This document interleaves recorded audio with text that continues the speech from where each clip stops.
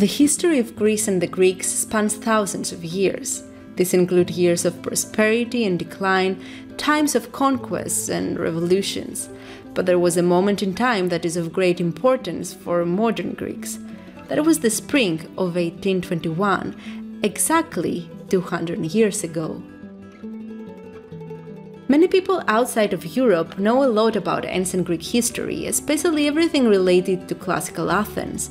But fewer know the medieval history of Greeks, known today as Byzantium.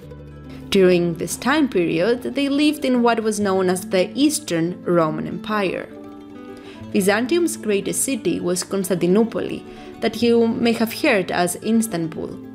The biggest population of the Eastern Empire consisted of Greeks, Byzantine Greeks to be precise, who were now Orthodox Christians and not pagans. An impressive feat of the time was the construction of the church of Hagia Sophia, which was the place of worship of the Christian Orthodox population. The Byzantine Empire had the strongest economy and military for many centuries, until 1204. The city of Constantinople was attacked by Latin crusaders, and since then the empire started to weaken. It was separated in 3 Byzantine successor states, and in 1341 a civil war ensued, weakening the empire even further. At the same time, a new empire rose in the east, the one of Ottoman Turks. On May 29, 1453, the city of Constantinople fell and was captured by the Ottomans after a 53-day siege. What followed was the so-called 400 years of Ottoman rule, also known as Turkocracy. During the years of the Ottoman rule, Greek peasants were generally allowed to maintain the Orthodox faith, and the Greek Orthodox Patriarch was able to control the Greek population. But Christian Orthodox were often forced to convert to Islam in indirect ways, mainly through taxation. Greeks were extremely overtaxed. They paid a tax land, heavy trade taxes, and an extra tax for having a different religion. Failing to pay the religion tax could lead to forced conversion, slavery, or even death. Some Greek peasants were therefore forced to convert, since they couldn't afford paying these heavy taxes. But there was another tax that was undeniably the worst: the blood tax. Every family had to give a son to be raised as a Muslim and then join the corps of the Yanitsari. Young girls would sometimes be taken by force to live in harems. Greeks who rebelled against the blood tax were often beheaded. The Greeks living under Ottoman rule did not only have to undergo heavy taxation and have their children taken away, but they also saw their economy deteriorating.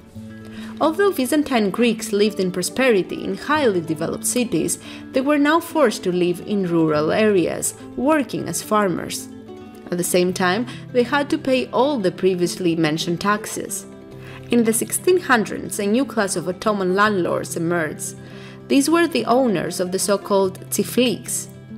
Military officials now owned huge parts of lands, and Greeks and other minorities were forced to work for them.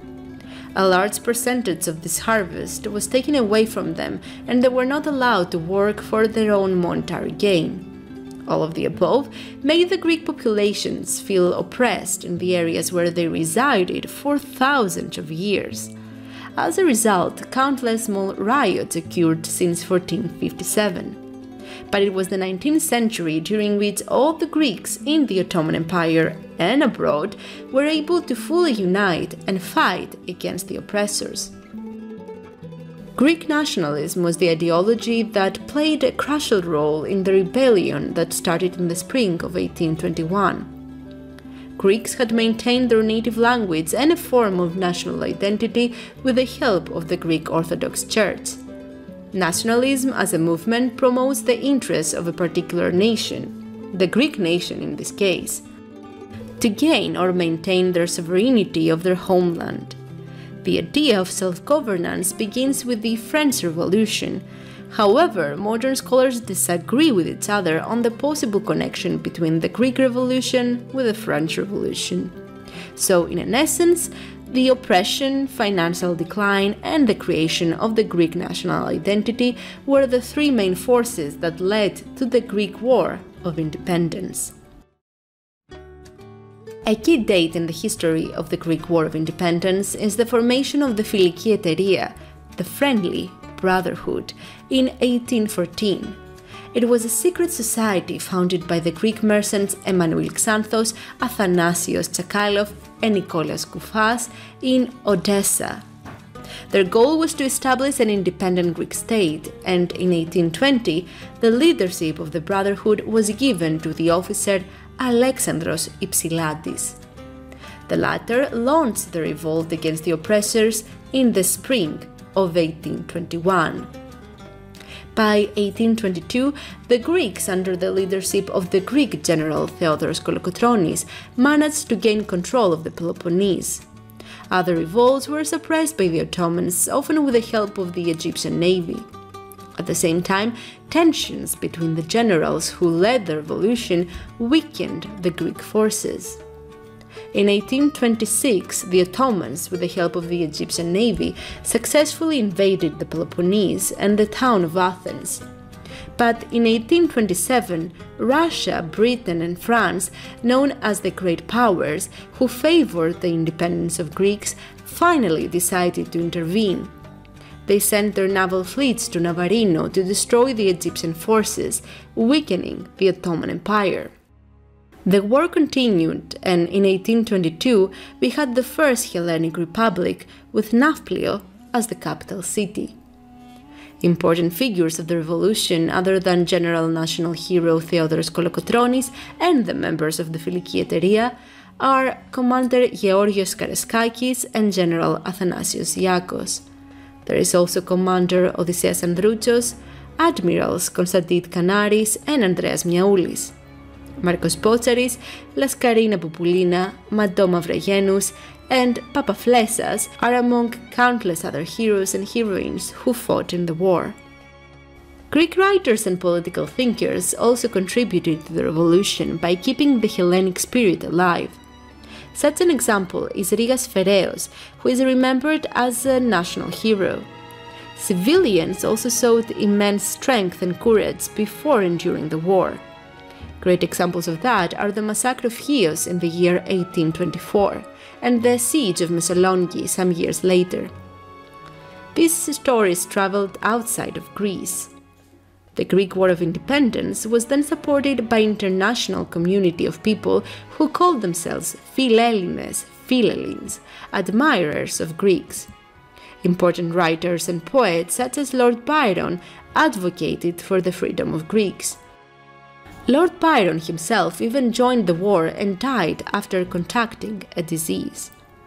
In 1830, Greece was declared as an independent state, under the protection of the European forces. With the Treaty of Constantinople in July 1832, the Turkish Sultan had recognized the Greek independence. It is worth mentioning that not all areas that were originally inhabited by Greeks were recovered at the time. In 1832, the successor state of the Hellenic Republic was established. That was the Kingdom of Greece. This was dissolved in 1924 with the Second Hellenic Republic, when democracy was restored. The Greek War of Independence was about freedom, but freedom is an abstract idea. For some, the revolution was all about the sovereignty of Greece, not paying taxes for your religion, not giving away one of your children, or working for the Tifliks. For others, especially those influenced by the ideas of the French Revolution, freedom was about leaving behind all kinds of oppressions, which included also religion. As a result, historians and scholars often disagree regarding the role of certain ideas and figures in the rebirth of Greece. What was the stance of the Greek Orthodox Church towards the rebels? What were the motives of the great powers when they intervened? Which were the influences of the Philiki Etaireia? Were they connected to other secret societies?